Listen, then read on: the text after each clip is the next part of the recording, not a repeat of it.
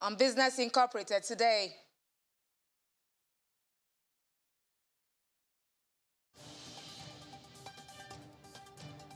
Pfizer's African partner produces first doses of COVID-19 shots.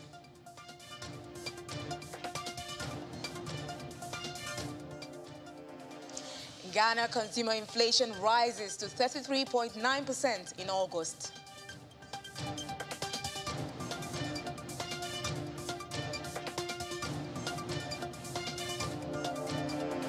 And Egypt to operate low-cost foreign flights.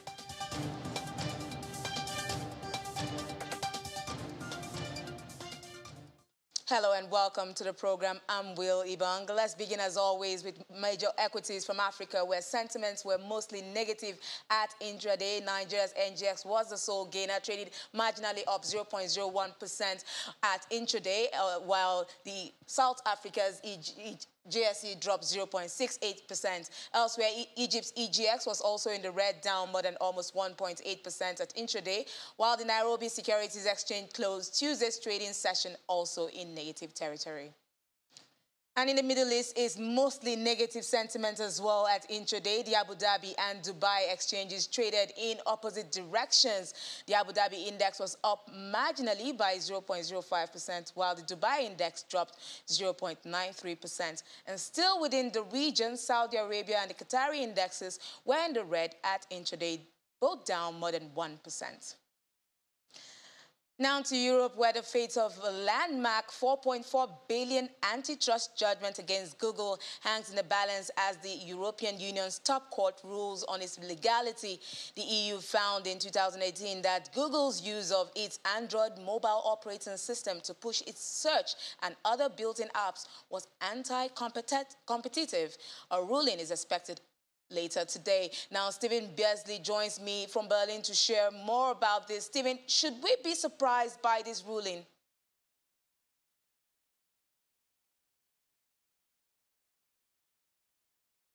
Yeah, the ruling today by the EU's second top court essentially reaffirming the 2018 decision by the EU Commission against Google. However, it did lower the fine from $4.4 billion to $4.1 billion. The court ruling in this case that that amount better reflects the gravity and duration of Google's infringement. Now, remember, Google is accused in this case or found guilty of, we should say, by the Commission, of making anti-competitive requirements of device makers who wanted to use the Android OS, essentially requiring that they bake in certain Google search apps and making it harder for them to remove those apps.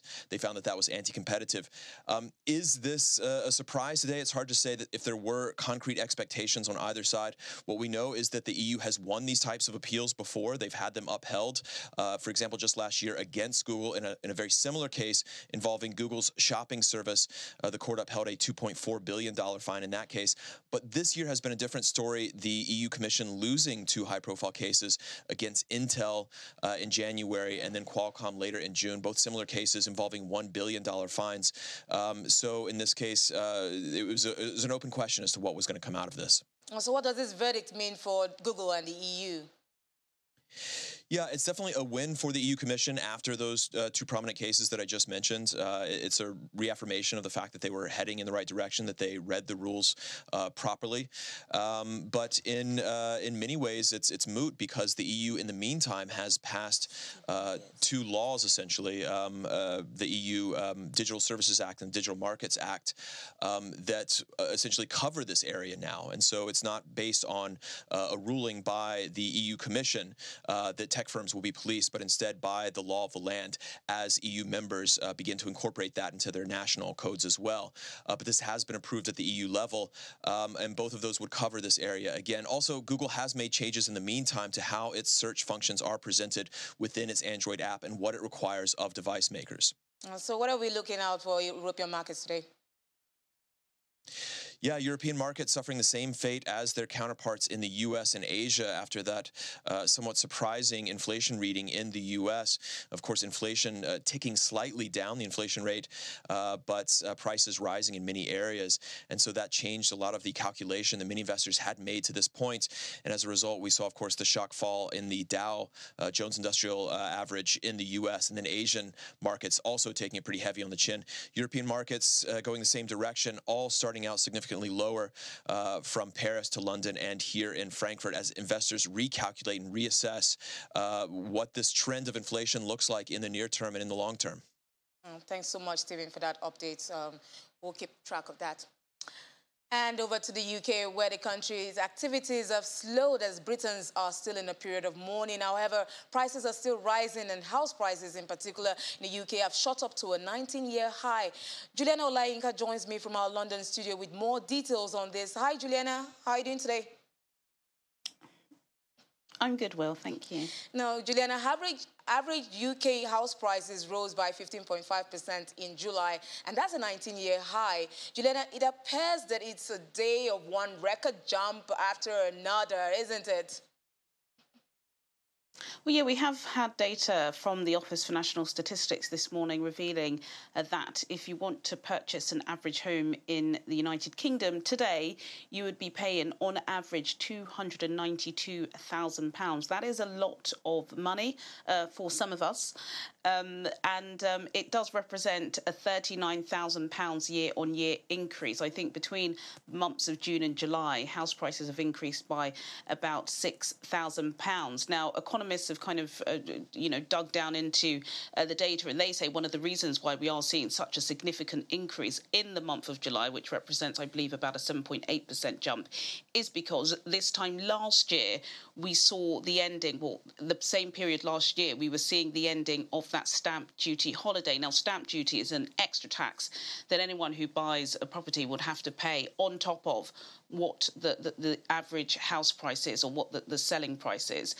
But because of the economic suffering from the COVID pandemic, the former Chancellor Rishi Sunak did decide to have a stamp duty holiday. We saw an influx of people buying homes, particularly first-time buyers. But of course, that had an expiry date, and the expiry date was the end of June.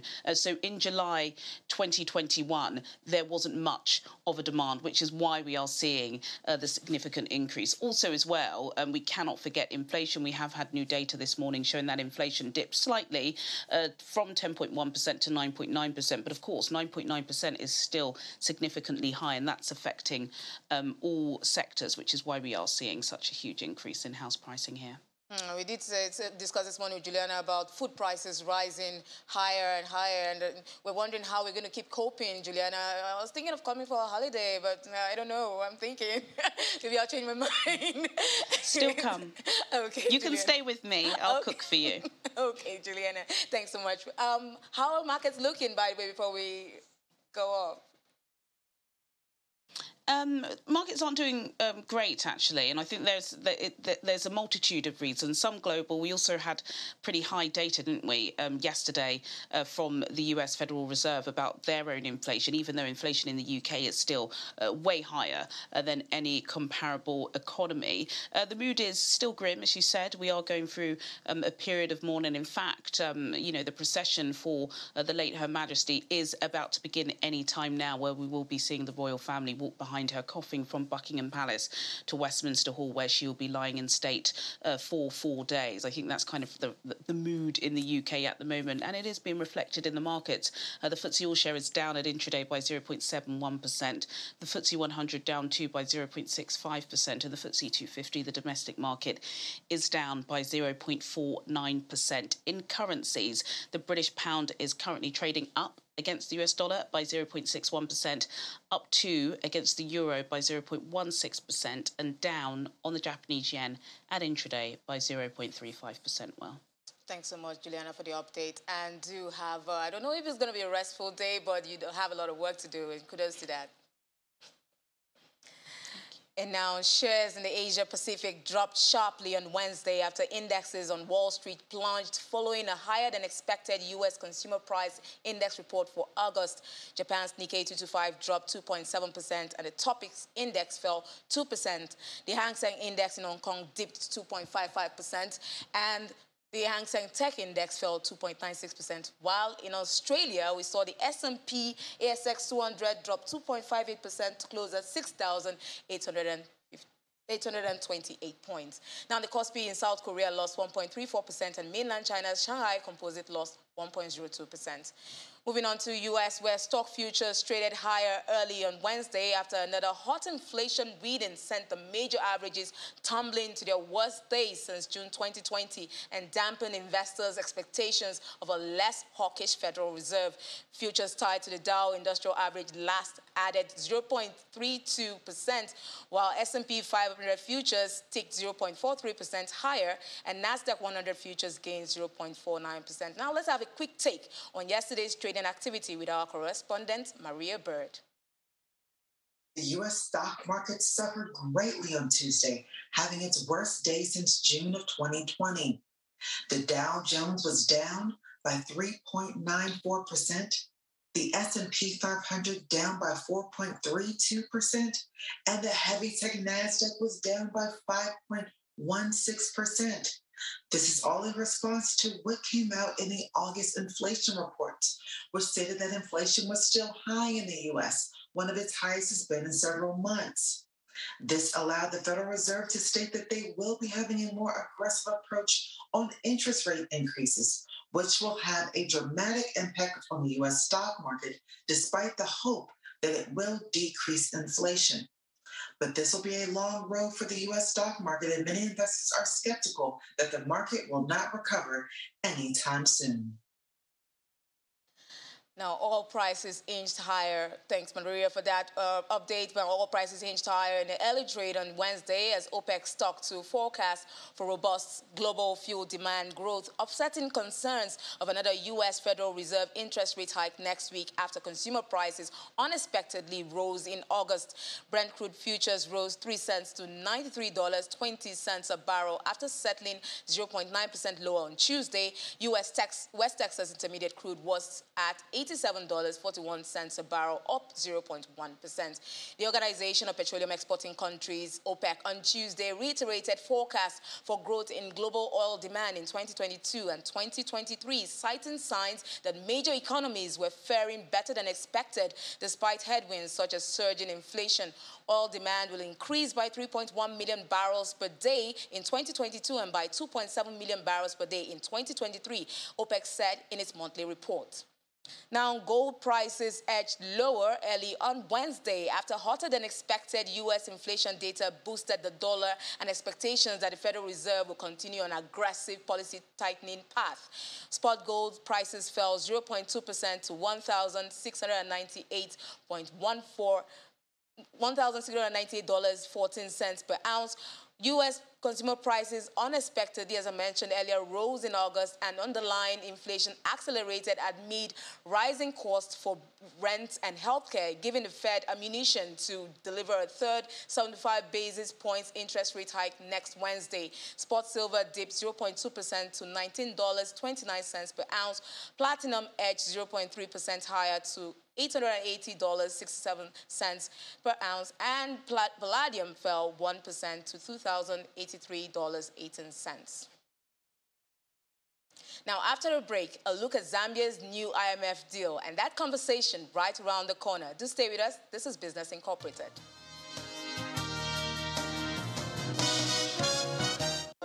Welcome back. Zambia has finally secured a zero-interest loan of $1.3 billion with a grace period of 5.5 years and a final maturity of 10 years from the International Monetary Fund, IMF. The new extended credit facility arrangement for Zambia aims to help restore macroeconomic stability and foster higher, more resilient and more inclusive growth in the country. Gianmarco Capati, Senior Analyst, Fitch Solutions, joins me from London to dissect the implications of the new deal and how beneficial beneficial it is to Zambia. Hi, Gianmarco. It's good to have you on the Hello. program. Thank you for having me. Gianmarco, Zambia has finally, as I mentioned, secured this $1.3 billion zero-interest loan from the IMF. However, when we look at the terms and conditions that were set by the International Financial Institution, we're wondering, is this a good deal? Is it a good deal? I mean, it's a loan. It comes with its conditions. In one way, that makes sense. The government has to do reforms that will allow it to sort of stand on its legs when the program ends. Otherwise, the program is just temporarily delaying issues. But let's be clear right away, the IMF doesn't always get it right, doesn't always get programs right in Africa. We do think this one's a net positive. The Zambia's economy is really doing three crucial things. The first one is it's providing much needed external financing for the country, which it has lacked over the last couple of years. And this will allow the government to sort of do fiscal consolidation, but not really having to implement really sharp spending cuts. The government has been relying on domestic borrowing for a few years now. It can continue doing so because that comes with a higher interest cost and eventually reduces room for non-interest expenditure. Second thing is about confidence, really. We've seen investor confidence improve a lot since the election of the new government last year in August, and the staff level approval of the program back in December. More recently, the executive board approval of the program has contributed to that. The country's currency, the kwacha, has been strengthening. That's kept a lid on import costs at a time when prices are rising, so ensuring that Zambia's inflation has generally continued to slow this year, so easing pressure on consumers. And I think the third thing it does is it will channel more funding from bilateral and multilateral partners and speed up debt negotiations with foreign creditors, which are ongoing. That will ultimately further ease the burden of interest payments. So the government will have to contain total spending growth and reduce deficits, but will actually be able to spend more of its resources on non-interest categories of expenditure that actually have an impact on the economy in the coming years.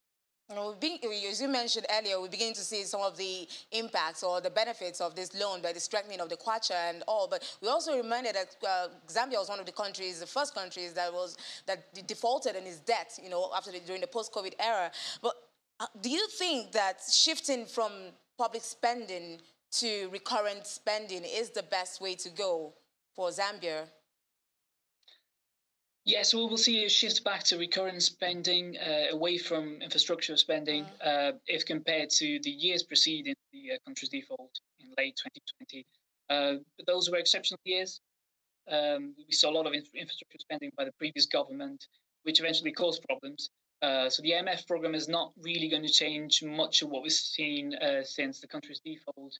The government has had to cut capital expenditure for more than 2 years now, since 2020, because of lack of access to external funding. So we think the extent to those cuts would have been much bigger without IMF funding and potentially debt restructuring progress in the coming quarters. It's also worth qualifying the statement about recurrent expenditure. So yes, that's usually viewed as less productive way of spending, but the government will still be cutting on costly fuel subsidies, which are deemed inefficient and harming the poorest, while prioritizing spending on social security and, crucially, health and education. Those tend to contribute to what we call human capital, which is just as important as physical capital and tends to kind of lack in many SSA countries, leading to sort of a low-skilled labor force. So within recurrent spending, the government, it seems like it will be prioritizing categories that have a positive impact on the economy over the long term. So all told, we don't really think the terms of this specific loan for Zambia are unusually harmful. Still dwelling on the infrastructure projects, China has been Zambia's major development partner in this regard. And with this new IMF deal, the country is bound to take a back seat. It's probably going to take a back seat. What uncertainty do you think can possibly arise from this for existing and future projects? So even that's true. Even in this case, though, the IMF deal doesn't really change the trend we've seen in recent years, not only in Zambia, but many other African countries, where on the Chinese part, there's been more reluctance to fund really big projects that have a clear economic return. In Africa, we've seen some project cancellation. For example, the additional phase of Kenya's standard gauge railway, which has been cancelled. China's kind of focusing more on financially viable projects, smaller projects, doing this for years. The amount of loans extended to African governments has been falling for several years, peaking in 2016. If we exclude Angola, actually that amount peaked back in 2013. On the domestic side, there's been more pressure in Africa on governments to take on less Chinese credit, given ballooning debt over recent years, particularly since the COVID-19 pandemic. So on both sides, we have already seen this kind of more reticent, selective approach to projects. The IMF program obviously reinforces this trend because it reinforces fiscal consolidation. But this does not necessarily mean that China will take a backseat or that some other country will be able to really replace its role in Africa. And France, I think China will likely remain the main source of funding for projects. It's just that funding will be lower overall and more selective in the coming years compared to the past. So you think this is, you mentioned that, is this going to extend to other African countries that are termed to be in debt distress, distressed by debt at the moment? Do you think this is going to permeate maybe anyone looking to have a deal with the IMF? Is this going to be the same terms and conditions they're going to have to face? Similar, yes. I mean, the approval of an IMF program does not necessarily collide with Chinese interests, and China is unlikely to view IMF programs as a direct threat. Chinese and IMF lending have coexisted for years. Fiscal consolidation is actually always a key condition attached to IMF loans. So it's been the case in the past. It's going to be similar terms going to apply to other countries. The approval of the IMF program for Zambia, for example, means that bilateral creditors can now move on to agree the exact terms of debt restructuring for the country, and China is the largest of those creditors. So if a country owes you money, knowing that the IMF is providing critical funding to that country can actually be good news. The program comes with conditions of reducing spending on lots of Chinese-funded projects. It's going to be the same for other countries. But as we said, we believe China's already kind of realized the risks of funding big projects that end up fueling public debt in debtor countries and has been scaling down support for a while. We do think the IMF is going to engage more with African countries in the coming quarters. We've seen more programs this year, so not only Zambia, but Tanzania, Mozambique, Benin. The next one could be Ghana. We think that similar terms will apply, but we don't really think that will change or alter an otherwise different trend or approach from China. China's already been sort of downsizing support for these countries. Thanks so much, Gianmarco Capatti, Senior Analyst, Fitch Solutions, for sharing your thoughts and perspective on the matter with us. Thanks again. Thank you. Now, consumer inflation in Ghana has hit a 21-year high just weeks after the largest lending rate hike in the country's history, and that's according to Ghana's Statistics Service. The country's Statistics Service says the consumer price index rose for a 15th straight month to 33.9% year-on-year in August from 31.7% in July. The hike in inflation rate can be attributed to continued surge in imported goods and also fueled by a slide in the cedi. Now, South Africa's partly state-owned vaccine producer, the BioVac Institute, has produced its first batch of COVID-19 vaccines as part of an arrangement under which it aims to fill and package as many as 100 million doses a year of Pfizer Incorporated and BioNTech SE's inoculation. According to the Chief Executive Officer of BioVac, Morena Makona, the doses, which were produced last week, are the first Pfizer COVID-19 shots to be made in Africa and will be evaluated by the South African Health Regulatory Products Authority before subsequent batches are planned for commercial sale next year. The arrangement with Pfizer is part of a response by global pharmaceutical companies, including Moderna Incorporated and Johnson & Johnson, to criticisms that they did little to help poor countries during the worst days of the corona pandemic. South Africa. Egypt says it's planning to operate low-cost foreign flights to boost tourism in the country. This comes in light to dwindling natural gas supplies to many European countries during the coming winters as one of the repercussions of the Russian-Ukraine war. According to the spokesman of the Egyptian cabinet, Nadel Sahad, stressed that the decision is not difficult to implement and that the government, through the Civil Aviation Ministry and the concerned authorities, will start chartering planes and using them to operate low low-cost flights. He points out that the plan will lead to an increase in the number of incoming flights to Egypt. Saad says tourists in other countries will be able to use an electronic application for booking a flight and choosing the hotel in which they will accommodate with no need for tour operators and tourism companies. And that's it on Business Incorporated. Thanks for watching. See you tomorrow.